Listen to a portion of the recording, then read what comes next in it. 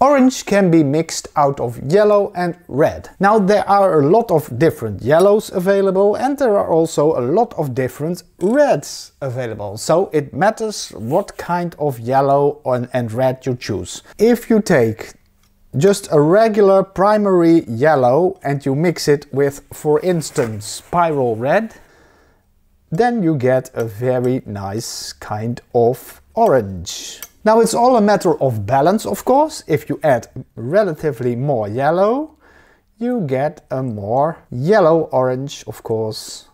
And if you balance it the other way with more red, you get a more red orange color.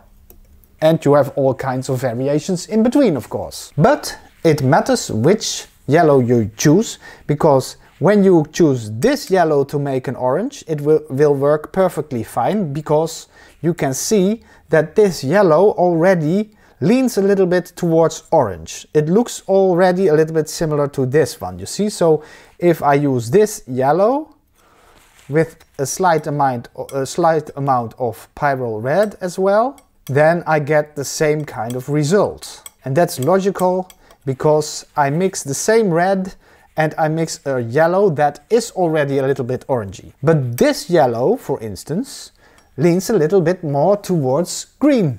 It's a cat yellow lemon, and the same pyrrole red that I used before, we get a different result. Less saturated, and that is because the bias of this color is more towards the green side. Another option that I have here just to show you is yellow ochre. If I add pyrrole red to the yellow ochre as well, I can make quite saturated oranges, but not as saturated as this. And that's because yellow ochre contains a little bit of the third primary color, blue. Long story short, if you look for a vivid orange, then take a very neutral yellow and a kind of neutral red, or use a yellow that already leans towards orange. Then you get a vivid mixture. Now the other way around, it's the same story goes for the red part in the orange. So here I have carmine red, and that leans a little bit towards purple. So if I mix this color with the yellow I used previously, I also get a less saturated orange. You see, this orange also is slightly less saturated than this one. If I want a fair comparison, I add more red. You see? It's slightly less vivid. It's detail work, but it is there. And that's why I show this, because all this helps hopefully for better understanding the color theory. And I've already made a lot of videos about color theory, so for the basics, watch those videos. But if you've already watched those videos, then this makes quite a lot of sense, I think. And when I add more yellow, I get a yellowy orange, and then the effect gets slightly less, you see? And that's because the amount of this red is less, so the effect of desaturation is less also. Now we get to magenta. Magenta is a primary in painting with pigments. So therefore, if I use magenta and I add this yellow again, then I should get a similar result to this. So you see, I get a very, very vivid orange. This is quite like this.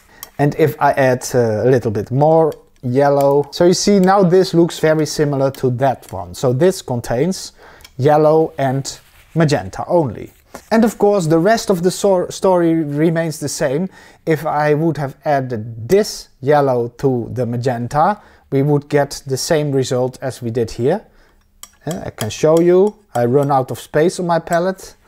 And again, that is because this yellow leans already towards the orange side, so I must get a vivid orange. And you see, that is the case, maybe slightly more.